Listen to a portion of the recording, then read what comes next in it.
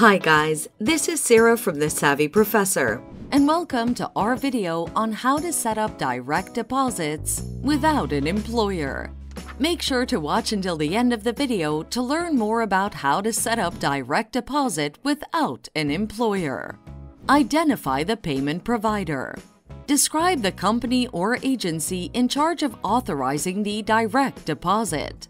Such might include government agencies, for example, the Department of Veterans Affairs or VA, a pension plan administrator, the Social Security Administration or SSA, an investment enterprise, or any other organization providing direct deposit options. Collect the necessary details.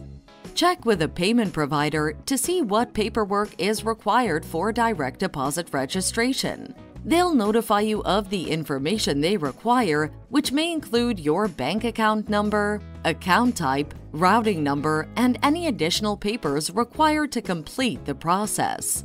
Confirm your bank account validity. Consult with your bank to see if your account is set up to accept direct deposits. Although most banks accept direct deposits, you must verify this and comprehend any special conditions or constraints that might exist. Finish the direct deposit registration procedure. To register for direct deposit, follow the guidelines offered by the payment provider, submitting the necessary details online or by mail, filling out forms, or contacting the payment provider directly to provide the specifics may be necessary. Be certain that you submit all relevant details correctly. Verify and track deposits. After you've finished the application procedure, check with a payment provider to guarantee that your direct deposit is properly set up.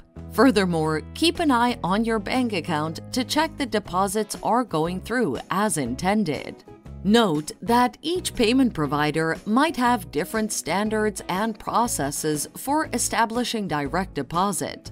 Constantly communicate with the payment provider or bank for specific guidelines and instructions, depending on your situation. I hope this helps. Feel free to leave a comment, like, and share the video. Till next time.